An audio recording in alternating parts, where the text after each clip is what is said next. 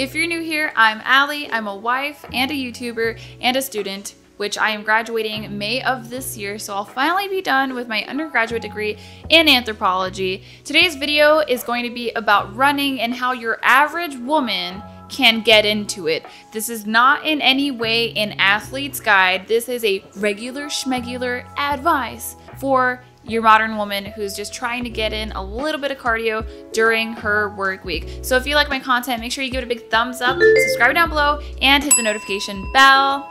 The fact that I am a runner is really weird. It wasn't something that I ever thought that I would get into, but I ended up discovering that I loved running when I was in the military. I hated running in group formations. That was awful because I'm really short and the formation is led with the shortest person in the front when it's done the right way. It is not always done the right way. So you could be a very short 5'4" and end up in the back of the formation having to keep up with people that are taller than you, and that leads to a lot of injuries. I actually think that there is a lot that the military gets wrong when it comes to physical fitness, but at some point I got an injury where I couldn't run in formation. I ended up getting this piece of paper that said that I didn't have to, so I ended up running by myself, and I got to see some of the beauty in Kansas while I was doing that, and I thought to myself, wow, I really love this stuff. And part of that's because I get a really easy runner's high. A lot of people don't.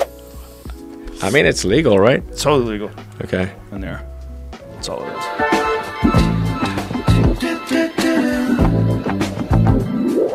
I wonder if that has something to do with my own neurobiology, where I struggle in my day-to-day life to experience joy, but when I'm running, it's kind of guaranteed as long as I'm booking it for over 15, maybe 20 minutes, just going as fast as I can with steady breaths. It's an amazing experience. I highly recommend it. If you have to choose between a runner's high and a narcotics high, I highly recommend a runner's high because at least you earned it, right? So I ended up getting into it because of my military career, and I was talking to a mentor. He was saying that there are some commanders that run on their own free time, and we from the military know that there are commanders that really can book it 5 miles at any point in time. Some are even crazy enough to do 7 miles and make the entire company do it. There's also this thing called fun runs. It's actually quite miserable. This is all wrong. I shouldn't be up here. How dare you? But he was explaining that these men tend to do it in their private time. I asked him why, and he said that it was because they were pursuing their own personal excellence. So I asked him, well, do you think I could run a marathon? And he was the first person to tell me ever in my life, yes, you can do something that physically intense. I wasn't into sports as a child. I didn't do any extracurriculars. So athleticism to me was pretty intimidating. And I kept hearing from people when I got overweight, well, if you work out and eat well, it's gonna benefit you more than just your body, but also it's gonna benefit your mood. And I'm sitting here like,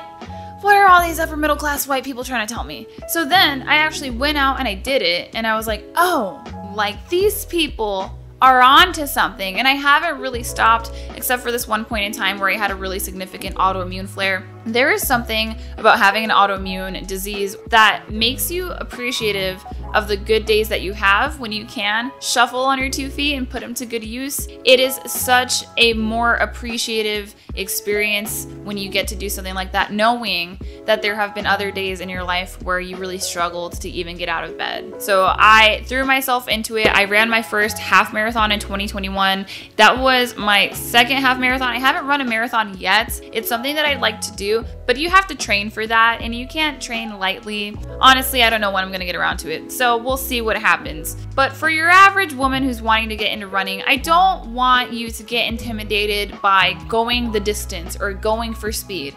I want you to find something that's gonna be sustainable, because the best fitness plan that you could ever have as a woman is going to be the one that you can keep. And if your fitness plan is gonna be walking for 30 minutes 3 times a week, I think that's an excellent plan. Some people really want to go and get after it. They want to work out 5 to 7 days a week. They want to spend 1 or 2 hours doing it. That's amazing. I've been there. It's easy to stay on top of your goals when you're motivated, but when motivation is not there, you need discipline. And running taught me a lot of discipline. 10 miles will teach you some daggone discipline.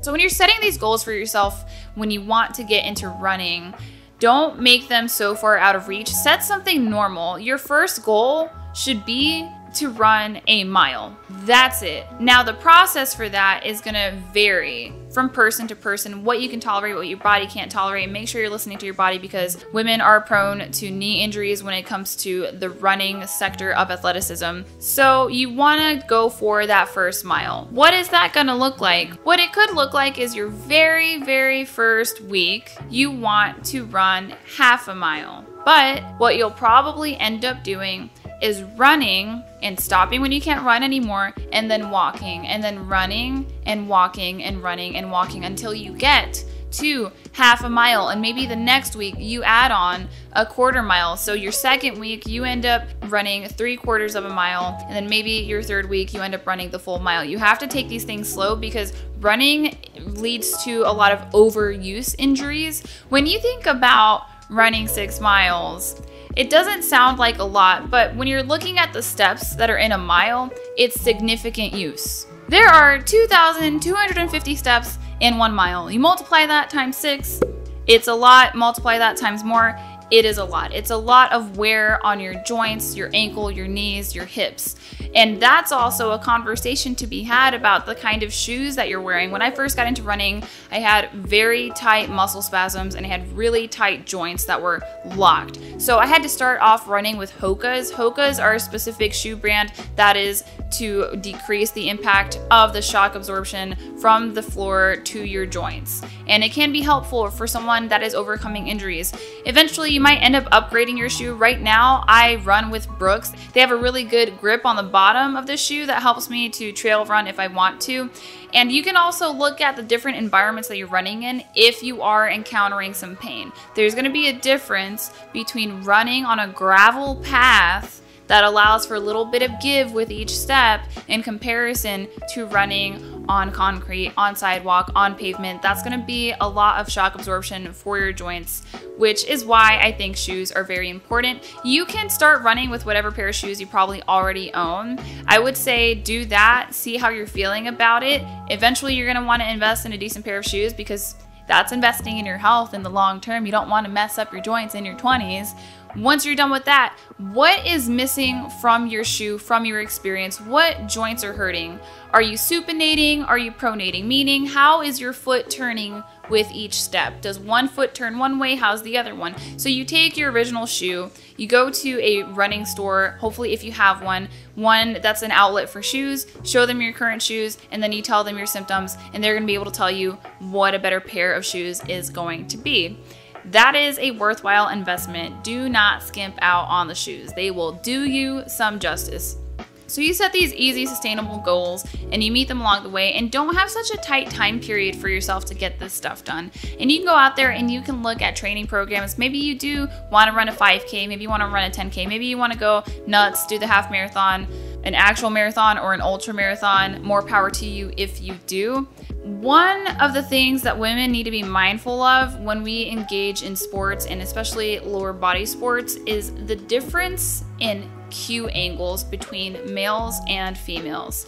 The Q angle is your quadricep angle. Women have larger hips for childbirthing. Your hips widen when you go through puberty. What that means is that there is a lot of stress that is going to be put on the knees for women in comparison to men, and there is also some stress that goes into the hip joint. We are not gifted with as much testosterone as men when it comes to cartilage repair that testosterone can really afford for.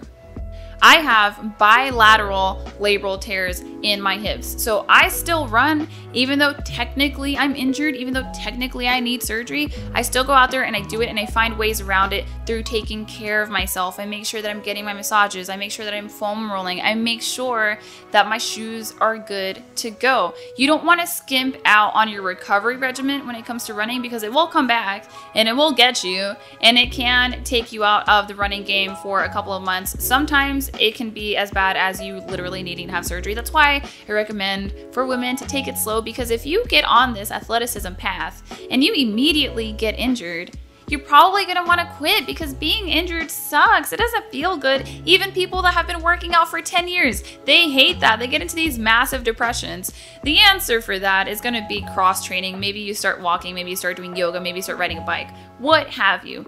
But you just have to be mindful of these anatomical differences so that you know what to look out for as a woman. And when I'm talking about the labral tears, I think it's really important for people to understand that you are not gonna have a physically perfect body forever. You're gonna age at some point, and if you're athletic, you're gonna get overuse injuries. So when I was in the military, I carried a lot of heavy backpacks. I was short, my hips were wide in comparison to a man. That ended up putting, I believe, a lot of pressure on my femur head and the cartilage that surrounds it. So the labrum is going to be in any major joint that you have. You have labrums in your shoulders and also your hips. So this is the femur head, this is the labrum. My labrum is torn. There's a bit of a gap in there. So it doesn't really hold on too good, and maybe there's a little bit of movement, but I've been able to work with it, and there are tons of other athletes out there that are tore up from the floor up. You just would never know if you never had that conversation. So if you do get injured in the process of getting into running, be mindful. So many people before you have, and they've overcome them, or they found alternate sports that help them the most. And from a mental health standpoint, the reason why I recommend running to women is because it did more for me and my mood instability, my anxiety, and my depression than any medication ever did. I had tried mental health medications, I want to say from age 15 all the way into my mid-20s, and nothing ever hit it right. There was always something missing. Maybe it made me feel groggy. Maybe it was mitigating my mood on one side of the spectrum, but it wasn't doing anything on the other side of the spectrum, meaning, okay, we got rid of the anxiety, but I have depression. Well, now we're on another med, we got rid of the depression, but now I have anxiety. Or maybe I have more anxiety than I did before the medication. I got into long distance running, and it has been an absolute game changer.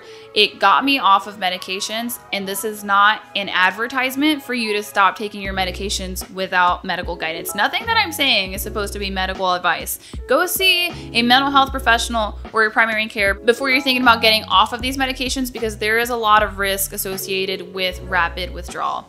So keep these items in mind as you explore running as a woman. I hope this video was helpful. I'm going to put a couple of links in the description below. There's going to be a study in there that talks about the link between mental health and running, because that is not new news. It's old news that running helps with anxiety and depression. So that's something that you could research below. I'm going to drop something in there about Q angles so that you can understand the difference in anatomy between men and women, and to be on the lookout for something like that. And I'm also going to drop my favorite foam roller in the description, because that's what I use. And I use that because when I run too much and I don't stretch, typically I'm gonna get knee pain, but my knee pain is not coming from my knee. My knee pain is coming from my IT band and sometimes my TFL. These are all very A&P terms, but just look at the different structures in your body whenever you do have a pain. Make sure you're seeing a physical therapist. So I use this foam roller actually on my outer thigh